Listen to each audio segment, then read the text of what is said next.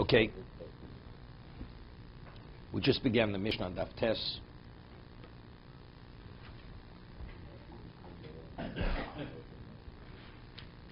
Okay. We just finished the Mishnah. We just go over it again. Hamevi get Medina Sayyam. Person brings a get from overseas. So the Mishnah on Daf Beis says you have to say the Shleich has fonech nechtam. Ve'enu yochel lo mefonech nechtam. He's not able to say it, as the Gemara explained in the first parak, because he became a deaf mute. So he brought it. So he was a qualified shliach. The moment he becomes a deaf mute, he's not able to what? He's not a shliach any longer. Because a person who's a cheirish shota v'koton, I'm not qualified to be a shliach. Because you have to be a bardeya. You have to be a functional person, and the person who becomes deaf mute is not considered intelligently functional. Although he's not able to say fonech nechtam, you certified, you validated with those who had signed on it, or those who recognize the signatures of the witnesses. Rabbi Lezer says you don't need signatures. Who? Rabbi Lezer. I understand that. So then what if there's no signatures? No, you need everybody agrees you need signatures. Comes from overseas. How do you know the husband wrote this get? Maybe the woman had the get written for herself. Right? That's the tikkun olam. Right? So from Leal said that all Gitten, even according to Rabbi Lezer, need signatures on it. Yeah, right. I thought Rabbi Lezer said you don't. No, on a Torah level you don't need signatures, as long as the witnesses witness the transfer. But how do you know the witness witnessed the transfer? So if you have signatures on the get, that means the husband wrote the get. They're not going to sign the get on behalf of a woman. So once we know the husband had the get written, we say with certainty it was done properly. So the witnesses tell me that it went from the husband to the wife. Okay? Right. So that we know. So that's the answer. They're signed on there, or? They just signed. We signed that this document is a valid document. That's all they signed. Excuse me, Rabbi, if at the time of the writing of the get, the witnesses signed then, and the get is then delivered by anybody, that's a valid get. It's valid. You don't need any witnesses. No. It's not the valid. What about if a child delivers the get? Is it valid? Well, as long as, that's my question. As long as Who has to do? Wait a second. Who has? That's the document. The document's a valid document. But who divorces the wife? The husband must divorce the wife. So that means the one who gives the get has to be a shliach. He has to be qualified to be a shliach. What happens if he's not qualified to be a shliach? Let's say a Gentile brings the get, and he gives the get to the woman. Is she divorced? She's not divorced. Because a Gentile could be a shliach. Because she could be a shliach, so she could be the equivalent of the husband giving the get. So if the person becomes a deaf mute, he's not qualified to be a shliach. So he gave it to her as a shliach, then he became a deaf mute. He had a stroke. Right? He has a stroke, he can't utter a word. So what do? How do you know it's a valid get? Maybe the signatures are what? Are forgeries. So you get other witnesses to validate the signatures. That's the mission. You have to witness. You have to have seen them sign it. But he's not able to say it. He's not able to say it. He saw it. How do we know he saw it? That's what I'm saying, but he has to see it. So if he can't speak and everything, but he didn't see it, he just picked up the get. And he husband gave him the get that delivered. And he's already a deaf mute? No, he's never going to be a deaf. No, it's a problem. No, sir, it's a problem. It's a problem. It's a They problem. can do the same thing. They can certify. But that we had, see, you forgot to remember in the first parak. We said, according to Rabbi, that the reason why you have to say this is because Lishma, so more says Lacha Shalom. It's after even a Chutz Lora, it's fully proficient. So the more says, what happens? But we're considering may revert back. But since it's Milslo Shchicha, a person becoming a deaf mute the last moment is something which is very remote, Milslo Shlo goes with Rabbanan. So therefore, since it's an unusual situation, therefore validating with other witnesses' testimony is sufficient. Okay? No, but again, but if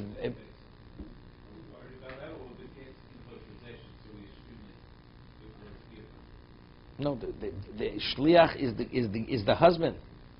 The shliach is the husband giving the get. The get now, when it's given to the woman, it's in presence of witnesses.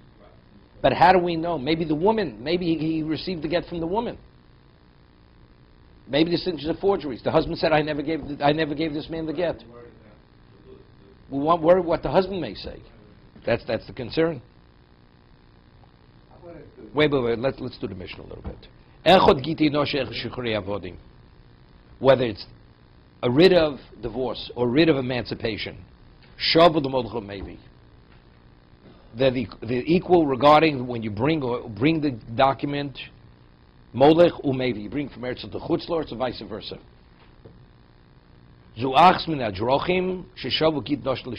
And regarding that's one of the areas where there's no difference between a get isha and a get shichur, writ of emancipation or the divorce document. Okay, let's see the Mishnah, the Gemara. You wanted to ask something else. Rabbi. You forgot. Okay. No, what I wanted to ask is if the husband appoints a shliach to deliver, and then the shliach appoints somebody else, and then... That's going to be discussed later. That's to be discussed later. Ma'inu yochel omer. When the Mishnah says he's not able to say why is he not able to say it? Ile mecherish. Is it because he's a deaf mute? He gave it to a deaf mute to deliver. Cherish barasui gitu. Is a cherish qualified to deliver a get? V'otena na kol ksheru l'hovi a get. All are qualified to bring the get. Chutz v'cherishot v'koton. So if that's the case, how is it valid by just certifying the document? Who's divorcing the woman? The man who gives the get has to be the equivalent of the husband, but a cherish is not qualified to be a shliach. So Rashi says, as he said earlier, see, we have a pasuk that says ish. Ish means you have to be an adult. That means you have to be a bar das. Anyone, you have to have that characteristic. Since a cherish is not considered bar das at that moment, so he's similar to the child. Once he's similar to the child, he's not qualified. Omrev Yosef, when he actually put the get in her hand, he was fully functional. And he was about to say and he wasn't able. And then he became a deaf mute. Right? He had a stroke the last moment. He put it in her hand. So therefore, she's divorced. Now we're talking on a rabbinical level. The Mishnah says we equate the divorce document to the writ of emancipation.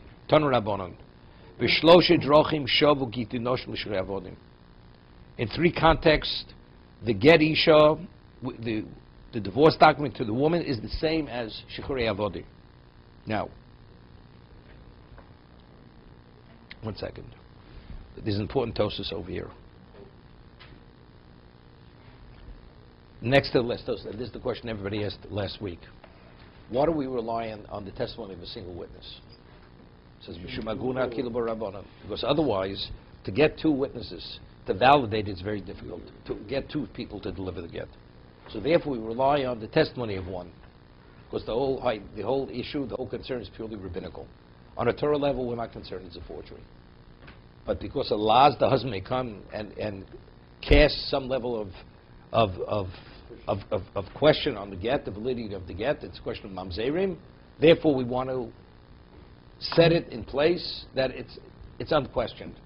So therefore, we rely on testimony of one. But shichr, get shichr, let him not give the get. Right? Unless you have two witnesses delivering the get and attesting to its validity, don't give the get. Right? The concept of iguna has no relevance. That's Tosa's question. Next to it, we rely on a single witness regarding a woman that's iguna. Otherwise, she remains a chained widow. Aval be'eved ma'igun yesh di mishum de'osa baschorin u'b'shivcha lo. If the question is, as a slave, he's not permitted to marry a what? A full Jewess. So what do? So let him be, right? U'b'shivcha lo. Leisri ha'shlich le'eved get zeh shem disayam v'lo yesu b'shivcha. Right? Let him not give the get. the one who delivers the get, unless you have two witnesses, he should not give the get to the man. If he gives the get to the person, then it becomes a problem. Why it becomes a problem? Because on a Torah level, he's emancipated. Rabbinically, we don't see it because there's a question he may not be emancipated, because it may be a forgery. So we should say, unless you have two witnesses delivering the get should not be given to the slave. And he's still permitted to the slave woman, because he's a slave. If you give it, it creates a problem. Don't give it. Why create a leniency? There's no basis for a leniency. A woman, she remains, she can't remarry. Wait a second. But then you have to put that on the same level as iguna. That's to say, v'yishlom the choshev igun had osa baschorin u'ma she'ein chayv b'mitzvos. Here it's coupled. That it's considered igun, being denied the ability to marry a Jewish woman, and also not being fully obligated in all mitzvos, that denying him that right, is the equivalent of aguna. So therefore, we have the special dispensation to allow him to become the Jew, to expedite the transition from slave to Jew more quickly.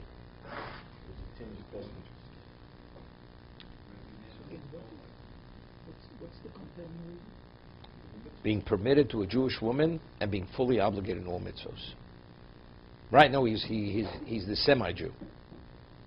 To become the full Jew, what's the value of full Jew? To be permitted to marry a Jewish woman rather than being with a slave woman, and what? And to be obligated in all mitzvos. It sort of seems the woman who is quote the woman is in a state of suffering. So we're saying that this cannot slave is in the same suffering situation because he's prevented from taking the next step. The Chazal, they understand.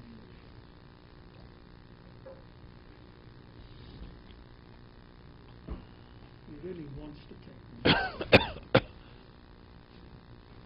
1 second. Let's just.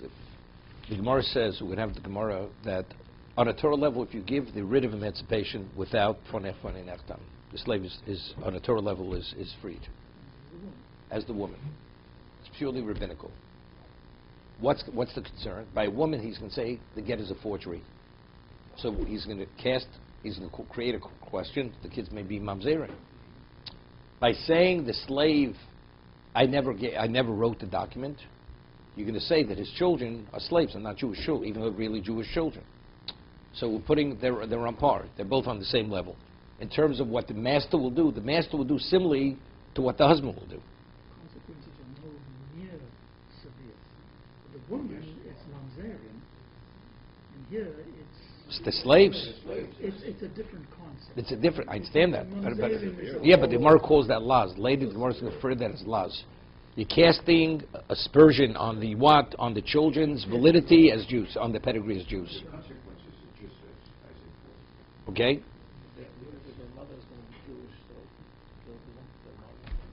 Understand? Yeah, but it could be a question. It could be, what about if she's the mother? What about if she's the one who's receiving the get? When to say slave, would not differentiate whether it's the man or the woman.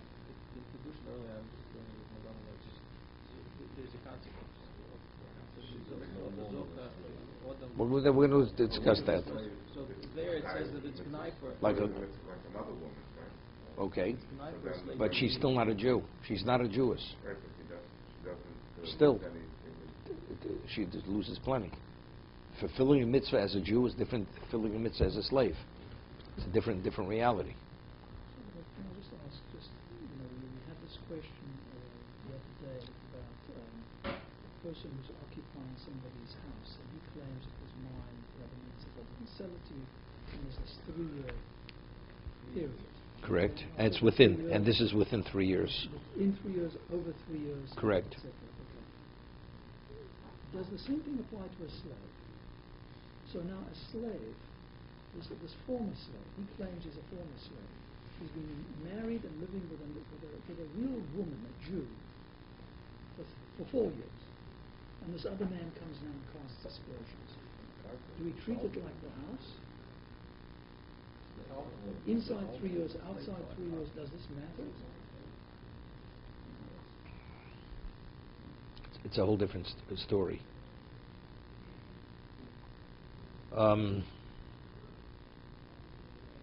You see, when you have a piece of property, when you lodge a protest, he claims that property is his.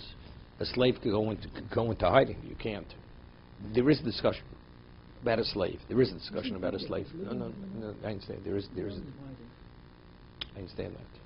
But again, property is property. I claim you're occupying it. Why did you remain silent? I say the same thing to the man who's the former owner of the slave. He's been living here in broad daylight. Why didn't you say something? But then you're picking and choosing. You're picking and choosing the case. And what happens if your slave was not living abroad openly as that original person? He goes into hiding. See, property is always open. You're occupying my field. A person cannot tolerate to watch somebody occupy the field as known for 3 years and remain silent. So the silence is a confirmation that there was a transfer. With a slave, it depends on the situation. Sometimes yes, sometimes not. That's what I'm saying. Slave would be like the pump.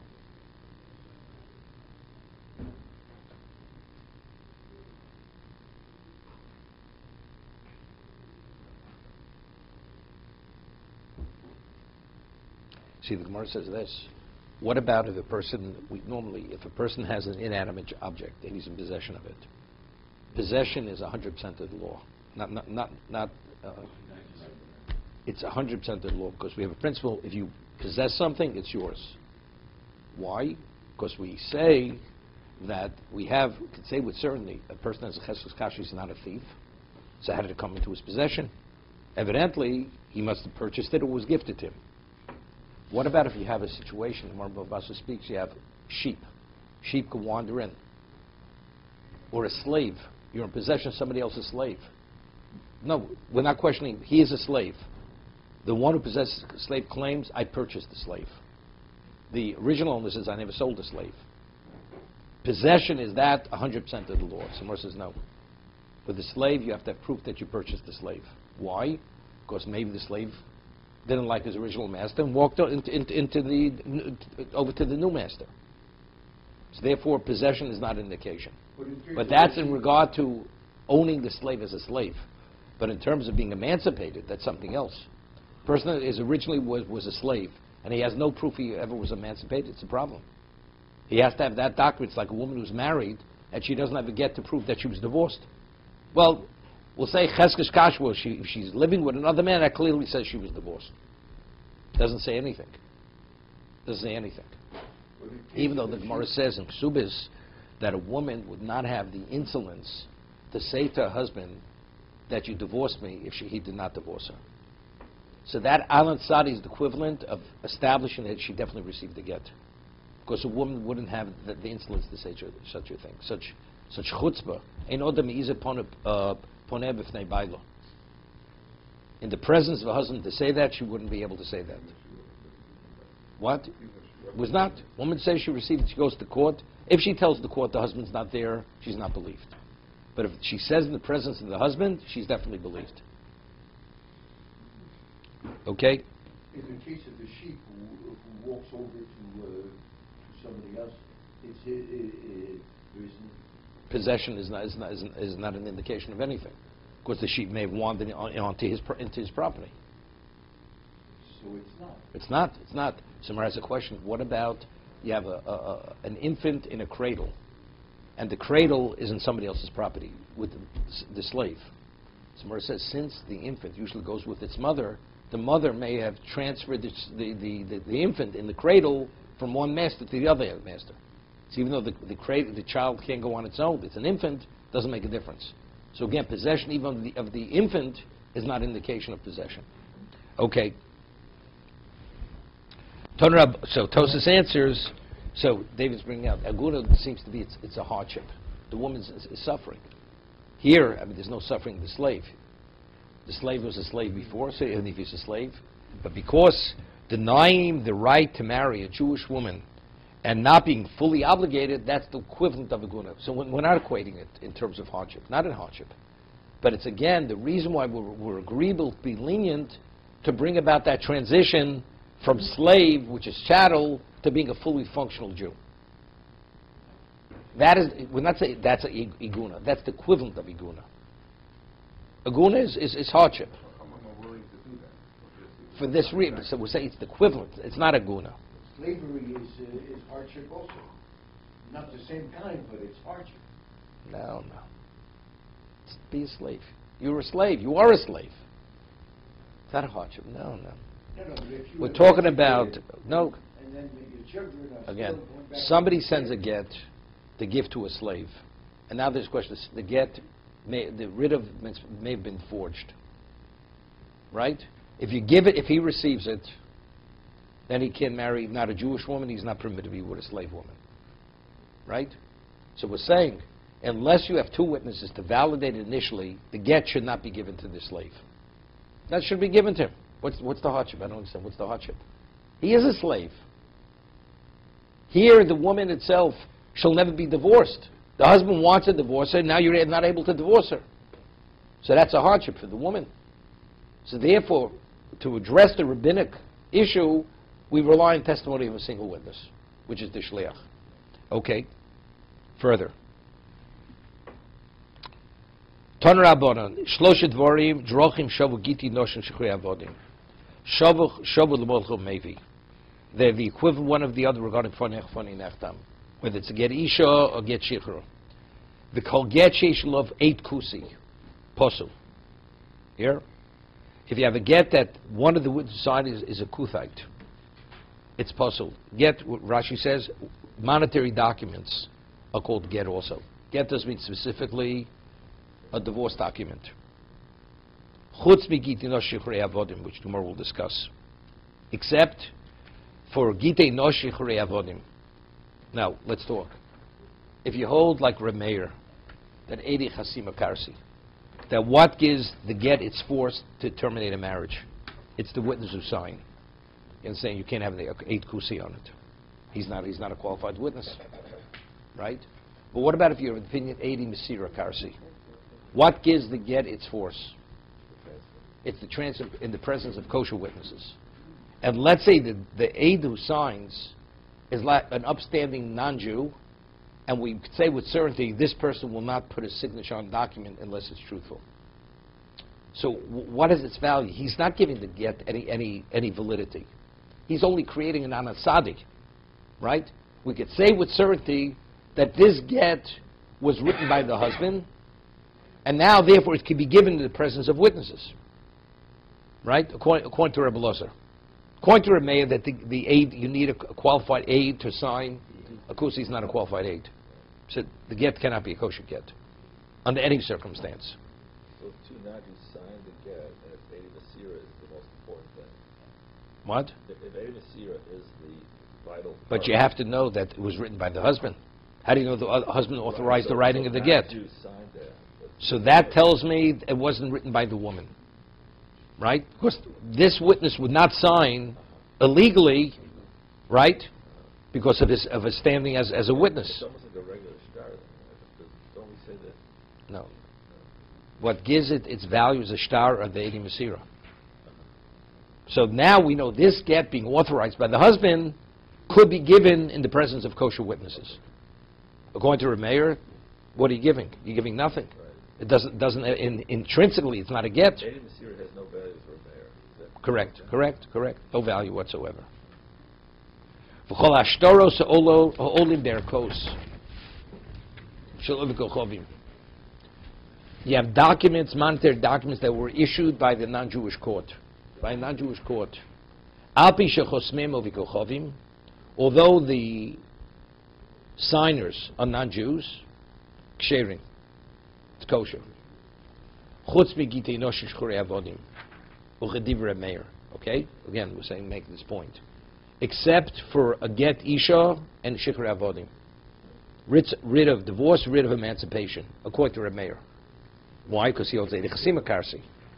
So although we could say with definiteness the people who signed are honest people, the court are upstanding, you have a principle, dina malchus dina, as Rashi will say in a moment. Dina malchus dina. The law of the land is the law. But factually, so if the Lord lands the law, so we can say hefker bezin hefker. Right? Let's say to transfer a piece of property. Hefker bezin hefker.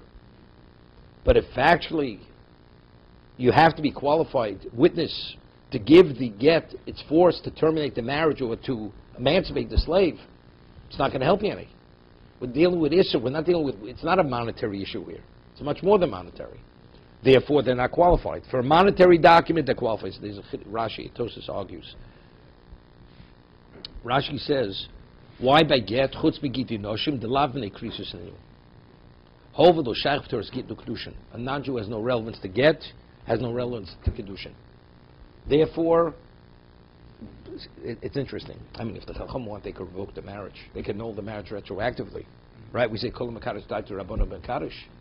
So just as we say, Hefker Bezin Hefker, we condemn money, property, and we transfer monetary, we can do the same thing with the get. Right? We can do the same thing. The marriage is not a marriage, and we'll act as if it is. The get is a get, and we'll annul it retroactively, and we'll say the get is a get. Rabbinically, it's a rabbinic get. But on Torah level, the marriage doesn't exist.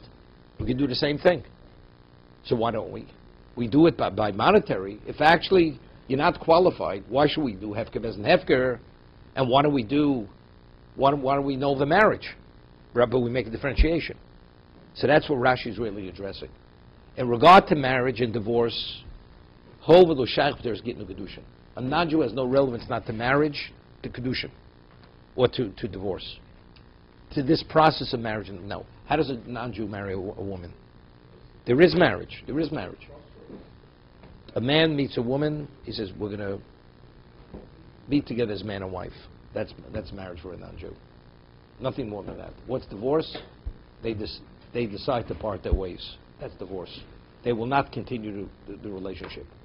If, let's say, they didn't decide to part their ways, and the woman chooses to have an extramarital affair, that's adultery. She's put to death. But as long as they, what? Because they both agreed initially to be together. But there's no such, that's inherent marriage, or it's... That's marriage for a non-Jew. But they don't have the rule that they can't get back together again afterwards. A Jew could get back together with his wife. That's something else, yeah, but that's a side issue. That's a side issue. One second. Let's get this straight. One second. So, Gitten and Kedushin have no relevance to a non-Jew.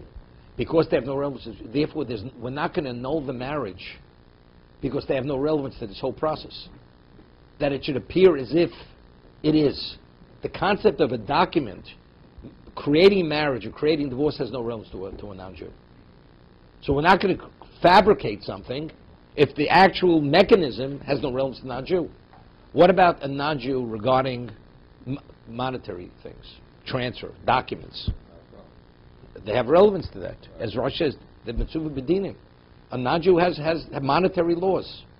So because he's mitzvah b'dinim, he's obligated to maintain laws which pertain to ownership and transfer, they're willing to say hefker bezin hefker. If a non-Jew would have no relevance to dinim, we wouldn't do it either.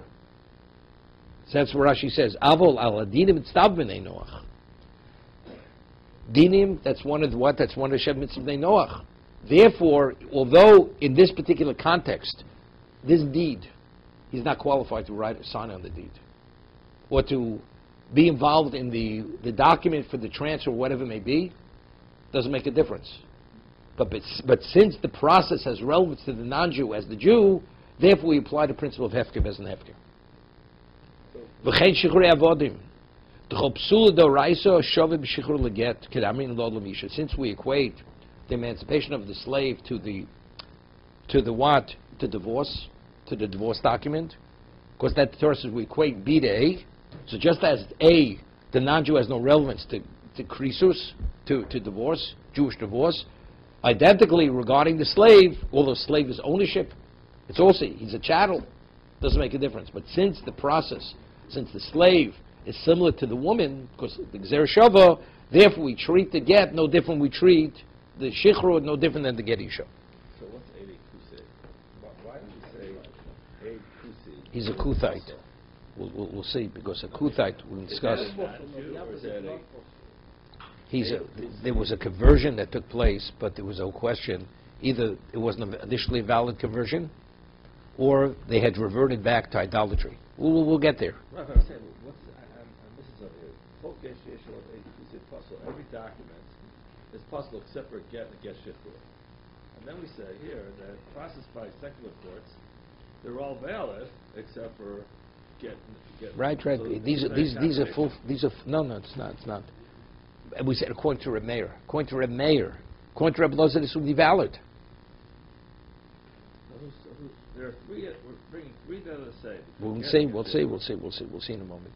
Right now, we're speaking according to Reb Meir. What gives the get its force? The witnesses. These people aren't, regardless of their integrity, and we could say definitely they're not lying. But the get isha, what gives it its force? You have to have a kosher witness. These people are not qualified to be witnesses. The price is not according to Rabbi Meir. The price is something according to somebody else. Which price? The one that we said that Adam puts him up for a forceful, puts him against Isha, and he doesn't get You cannot go like Reb Meir. cannot go there. Right. So at this point, we're saying that Gentiles can be valid witnesses on monetary transactions. But that's based on Dina Malchus and Dina. Even if But why do we validate it? Because since a non-Jew, meaning if you go through the motion, it appears that it's a qualified document. We accept that document. But what is the process? The process hefker isn't hefker. Because the non-Jew and the Jew were on equal footing regarding dinim. We're obligated to maintain property rights and ownership rights. They have the same thing. The process may be a different process. Doesn't make a difference. We have to have kosher witnesses. They have their way to do it. They do it differently. The Torah doesn't accept the validity of a non-kosher witness. Doesn't make a difference. But we apply the principle of hefker bezin hefker. Are we saying that the concept of a Canaanite slave is not a monetary transaction? It is, but Rashi says because we have a gzera shavulola b'isha. So therefore, even though we're able to annul it and to free him based on what we want, but since the Torah equates the emancipation of the slave to the divorce of the woman, we treat it identically the same as the divorce. Exception. It's an exception. Because theoretically then, he should be able to sign a document of emancipation. And we'll apply our principle of We'll apply principle hefker bezin hefker. and dinim after dinim. Well, Dina Malchus-Dina, the reason why it is effective is because we intervene with hefker bezin hefker. Okay. Right. So you were saying no. In this case, no. Because the Torah equates the slave to the woman. And since the woman has no relevance to the non-Jew, therefore the slave, for that same reason, has no relevance. But Well- presumably a Gentile living in Eretz Yisrael could purchase a Canaanite slave, and emancipation of that slave has got nothing to do with becoming a Jew. Doesn't make a difference. Doesn't make a difference. But the Torah equates B to A. That's enough. See, I would have said, the Gemara says that a non-Jew cannot own a slave in terms of as a chattel. A non-Jew cannot own a slave as a chattel, another human being. A Jew could own a human being.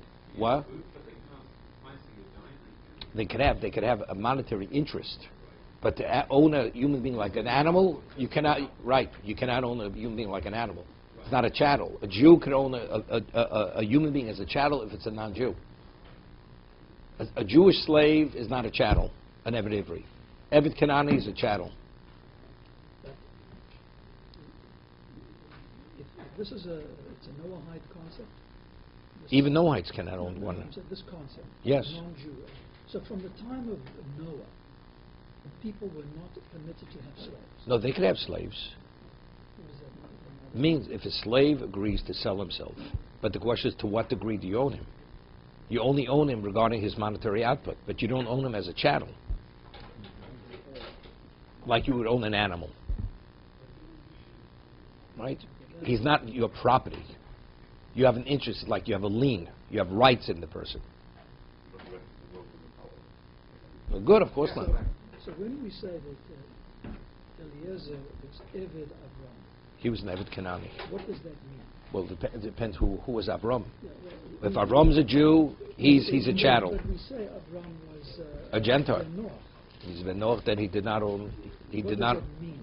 That means he purchased him and he agreed that he's like an indentured servant, what you call an indentured servant. His life is dedicated and he agreed to dedicate his life, that you have all my ability is dedicated to you financially. It's like you sign a contract. Any output belongs to the company. And if that slave should run away, He's stealing, he's denying the person his rights of productivity. That's what he's denying him. and if it easily runs away, what's the concept there? Same. Eved Kanani to a Jew, and Eved Kanani who's... It's like an animal running away. So what's the difference? There are differences. The differences. The children that he bears, Belong right, to the master. belong to the master. Okay.